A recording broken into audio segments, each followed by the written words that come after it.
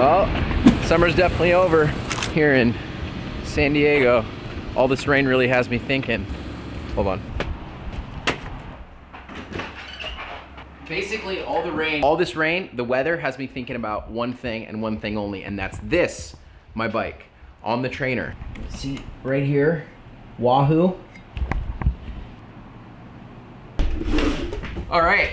That should be good. Today's video is all about why I believe that riding on a trainer and ZWIFT is much better than riding outdoors. I don't know why I'm trying to convince you. I think I'm just so excited about the thing that I want to share it with you guys. But here's what I wrote down. I'm going to talk about the benefits of a trainer. So I'm going to talk about erg mode. I'm going to talk about convenience. So like weather flats, stopping and going versus always on the gas on a trainer. I'm going to talk about the FTP test, custom workouts, how it links with your app's devices if you have a training plan, and also to talk about riding online with friends. So yeah, let's get into it. I only had 2 eggs this morning. So 2 eggs, salt, pep, 1 cup of oatmeal, peanut butter, honey, and a Chipotle fork because it's one less thing to wash. I took a bunch when I was there last night. If you're like me, you've probably Googled or YouTubed at this point, ZWIFT, custom workouts, or WAHOO trainer, setting up, blah, blah, blah. Kara let me borrow this, and I don't know why I wasn't using this trainer all along. It is the best thing that has ever happened to my cycle career, if you want to call it that. So much so that I've tried to convince all my friends in my inner circle to buy one because I love it that much. If you're on the fence thinking about buying one, this video will convince you by the end why you need to buy one. Starting with the weather, obviously it's raining out here, and I will say something that's super rad is you're indoors, it's convenient. You don't have to worry about flat tires, you don't have to worry about cars, traffic. If I had a ride scheduled and I'm like, looked at this weather, I probably wouldn't go out, I gotta be honest. But with the trainer, there's no excuses. You limit all the uncontrolled variables and everything is very controlled. It's just up to you actually getting on the bike. I hate riding outside because I hate having to go and then I'm on a good rhythm and then boom, you stop. And especially like if you're training for something, how do you expect to get a good workout? Let's say the workout calls for a 30-minute set at a certain amount of watts. Well, when you're 5 minutes into the set and then you have a red light, you have to stop.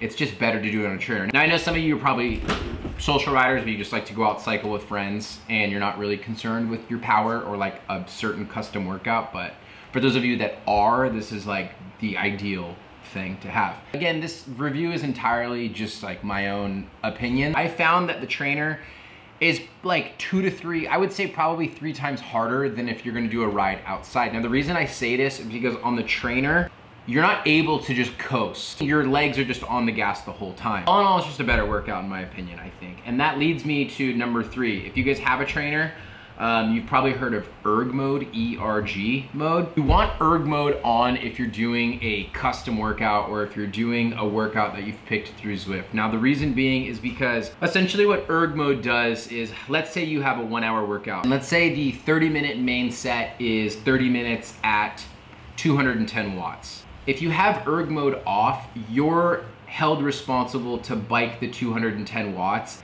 And the trainer's constantly gonna be saying more power, and then you power up, and then you go over the 210 and saying reduce power, more power. It's really hard to just hold 210 watts on a trainer or even outside, especially when you have variables of incline and decline, both outside and on ZWIFT. ZWIFT does have incline and decline where it'll adjust. However, with erg mode, if you're doing a workout and the workout calls for 30-minute set at 210 watts, the trainer automatically holds 210 watts and all you're doing is pedaling. The trainer keeps you very honest. If the set says 210 watts, it sets it at 210 watts and you have to pedal. The downside is if you can't keep up with that power for that long and your cadence drops, then it starts to overcompensate and clamp down a little bit more on the resistance. That leads me to number 4, which is an FTP test. If you get one of these, I highly recommend doing an FTP test, functional threshold power. It's a good number to gauge where you're at as a cyclist. So they say like, what power can you hold for 20 minutes? It's kind of like an all-out effort. The cool thing is once you have that FTP number, then you go to all the workouts that ZWIFT offers and everything is based off of your FTP. Something really cool is the custom workouts feature, and it's the same thing. If you build custom workouts, let's say you're like, okay, I wanna do a warm-up, and then I wanna do a main set at 85% of my FTP, you can just raise it up and it'll show you exactly what 85% of your FTP is.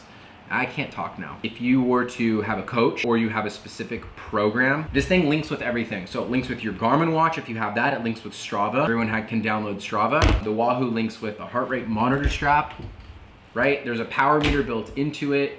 It has a speed sensor built into it. And the cool thing is, if you have a coach or if you're training for something or you want something a little more structured and tailored to you, your coach can plan a workout. It goes onto your Training Peaks platform, and then that directly links with ZWIFT, and all you have to do is hit start, do the workout, and the trainer will guide you through the workout. It's pretty cool stuff. It just makes life so much easier. If you do have a friend that you tend to cycle with, or if you want new friends, ZWIFT is a great way, or just being on the trainer is a great way to do that, because I can be here, I can have a friend on the East Coast, and we can ride together. I could have a friend, I told my buddy Josh who lives in the UK, I'm like, dude, buy one of these things, get a bike, let's ride together.